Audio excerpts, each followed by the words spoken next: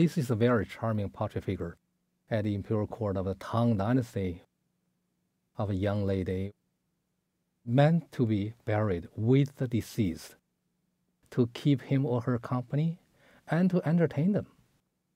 Things like this were made actually in fairly large quantity, but at the same time they were finished individually. Each one of them may have an individual character. This tells us about a particular period of time, the so-called Golden Age of the Tang Dynasty, when China had constant and frequent contact with the rest of the world.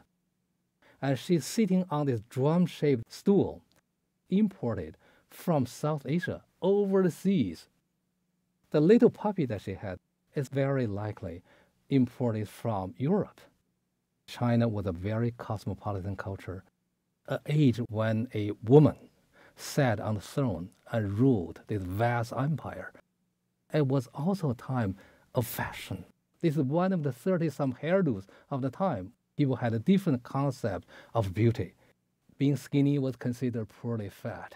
She had a very round, full face, and she had a full figure.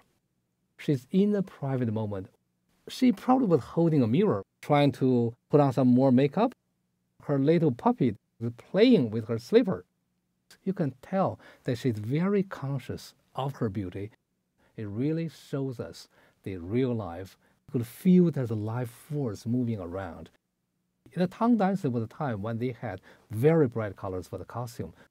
The glaze is no exaggeration, but it also shows the advancement of technology of ceramics.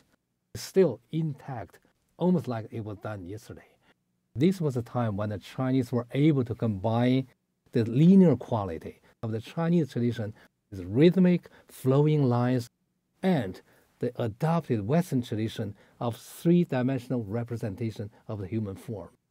It's this exchange, not just materials, but also the different ideas, the different concepts. It also tells us a lot about human nature, about this constant and eternal pursuit of beauty. The luster may go away as time goes by, but this pursuit will never fade.